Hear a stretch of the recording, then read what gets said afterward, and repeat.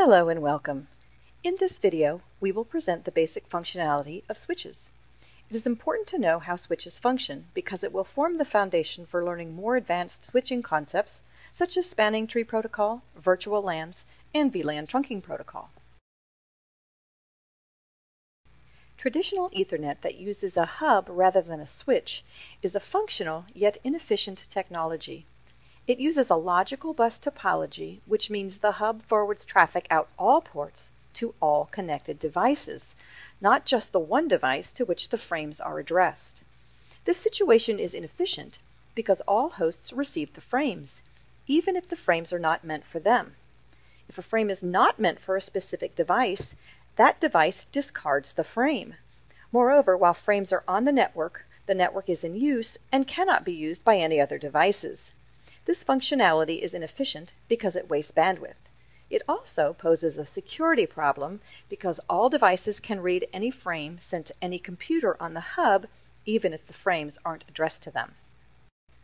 If two devices try to use the network simultaneously, as seen in this animation, a collision occurs. When a collision occurs, messages become garbled or unreadable, and the network must reset itself before data delivery can again be attempted.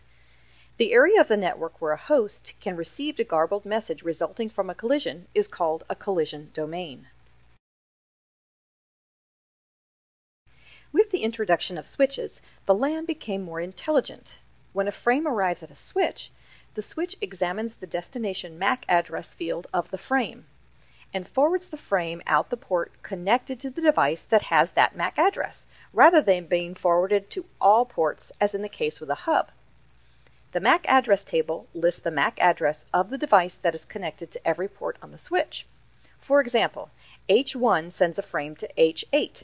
When the switch receives that frame, it looks at its destination MAC address field and finds that the destination host has a MAC address of 260.8c01.7777. The switch consults its MAC address table and finds that the port that is connected to the device with that MAC address is port FA08. The frame is then forwarded out that port and reaches its intended destination. Because switches use full duplex technology, multiple devices can communicate simultaneously. So in our example, while H1 communicates with H8, H2 can communicate with H3, etc. This is called micro-segmentation and is one advantage that switches have over hubs. Switches use available bandwidth very efficiently as compared to hubs. One question you may be asking is, how does the MAC address table learn about port to MAC address mappings? How does the MAC address table become populated with information? MAC tables are populated based on a frame's source address. Let's walk through some steps, assuming that the MAC address table is completely empty. In step 1, the switch receives a frame destined for PC2 on port 3 from PC1.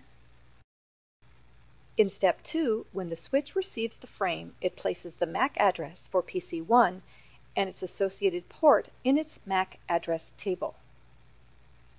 Notice that the switch does not yet know what port is associated with PC2, the destination of the frame. In step 3, because the switch does not yet know which port PC2 is on, it broadcasts the frame out all ports except port 1, which is connected to the source of the frame. In steps 4 and 5, when the destination PC2 replies back to PC1, the switch populates the MAC address for PC2 and the port to which it is connected into the MAC address table. At this point, the switch has learned that PC1 is connected to port 1 and PC2 is connected to port 3.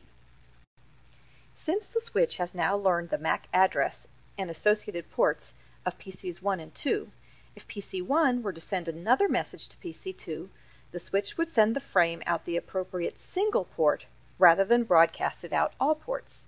This is the process that switches use to learn which MAC addresses are connected to specific switch ports. Although beyond the scope of this presentation, there are many other advantages gained by deploying a switched network.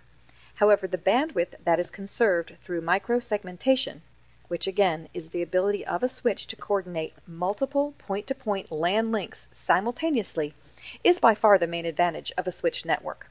As always, don't forget to visit www.cisco.com to learn more.